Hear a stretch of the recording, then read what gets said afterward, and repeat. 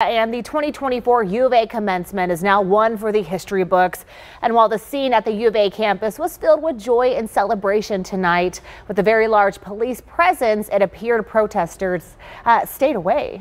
And that was not the case yesterday after pro-Palestinian protesters attempted to set up an encampment on campus grounds. When they refused to leave, law enforcement fired tear gas and rubber bullets to drive protesters out of the area. The University of Arizona Police Department ended up arresting 2 people affiliated with the university.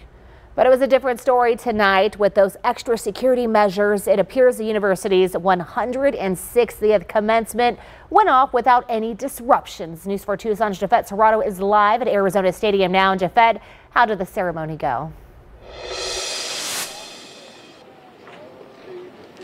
Monica and Sean, the ceremony went as scheduled. There were no protests inside or outside Arizona Stadium tonight. Instead, there were graduates experiencing their first in-person graduation.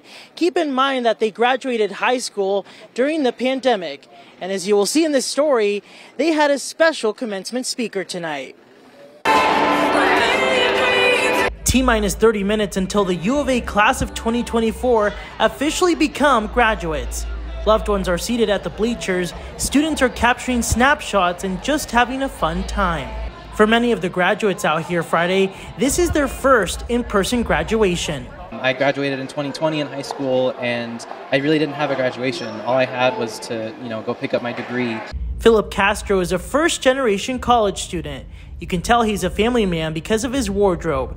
Each picture you see in these charms represents a family member who has passed away. He plans to make them proud with his human development and family science degree. I want to get into counseling work or even social services. So whether that's a job or maybe getting into grad school. Once the national anthem was sung, it was time for the 2024 commencement to begin. Numerous speakers came up to the podium to speak, but the most notable one to speak was actor and U of A alum Craig T. Nelson. Many of the graduates grew up hearing his voice as Mr. Incredible from The Incredibles. Take what you've learned and to do for one what you would do for many. And these graduates plan to take Nelson's advice. I feel like with a public administration job, I can do a lot of work to help a lot of us kids.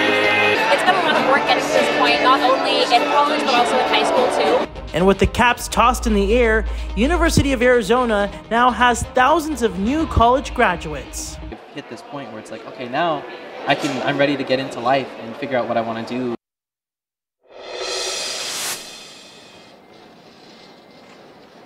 At least 8,000 degrees were conferred by U of A President Robert Robbins tonight. Live at Arizona Stadium, Jafet Serrato, News 4 Tucson.